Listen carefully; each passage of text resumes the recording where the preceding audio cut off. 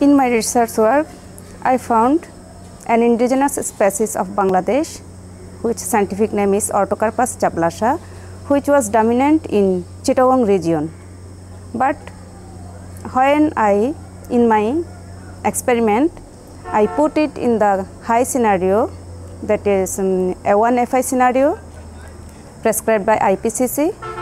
The temperature range is higher than from the existing temperature, 2.4 to 6.4 degree temperature.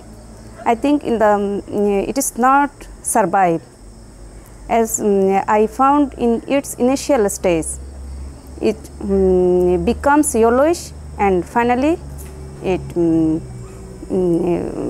died. It is an alarming for our country that it is a very important species from Chittagong region as well as Bangladesh to produce high quality timber for construction and other purposes.